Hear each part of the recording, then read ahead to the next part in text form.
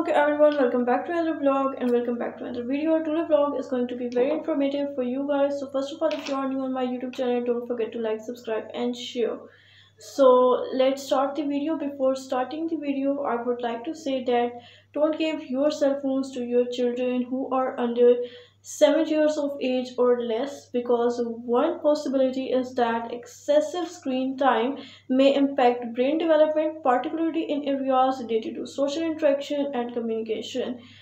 It could potentially contribute to developmental of ASD in children who are already at risk.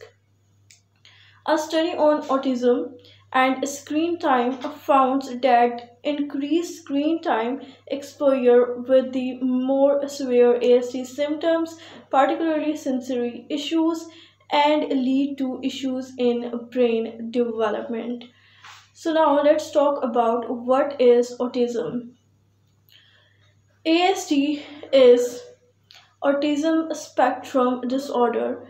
Autism spectrum disorder is a developmental disability by difference in brain. People with ASD often have a problem with social communication, interaction, and restricted and repetitive behaviors or interests. Now let's talk about the symptoms of ASD. There is no well-being. They are not able to maintain eye contact. They were not showing more interest in objects than we were.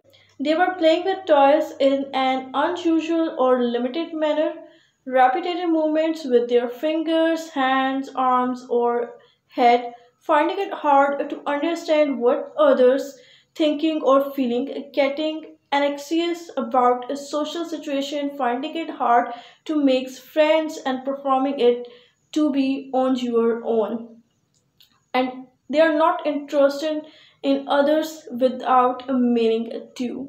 So now let's talk about the etiology of ASD.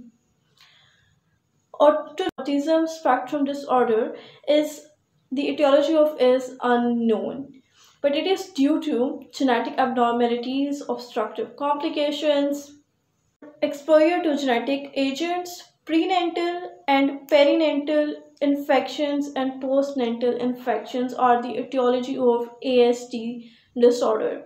If we talk about the mechanism of autism, is that multiple processes are hypothesized to explain different autism spectrum features. These hypotheses include defects in synaptic structure and function. It reduces synaptic plasticity.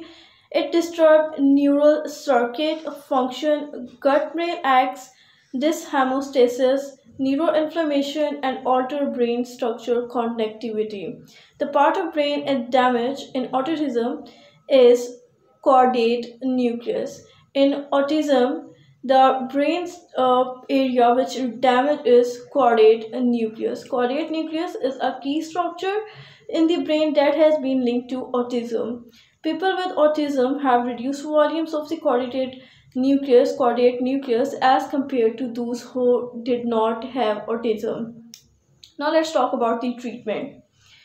The treatment of ASD syndrome is behavior management therapy, cognitive behavior therapy, early interventions, educational and school-based therapies, joint attention therapy, occupational therapy, and medications. These are the treatment of autism. Hope so this video proves very beneficial and information for you guys. So if you are new on my YouTube channel, don't forget to like, subscribe and share. So goodbye.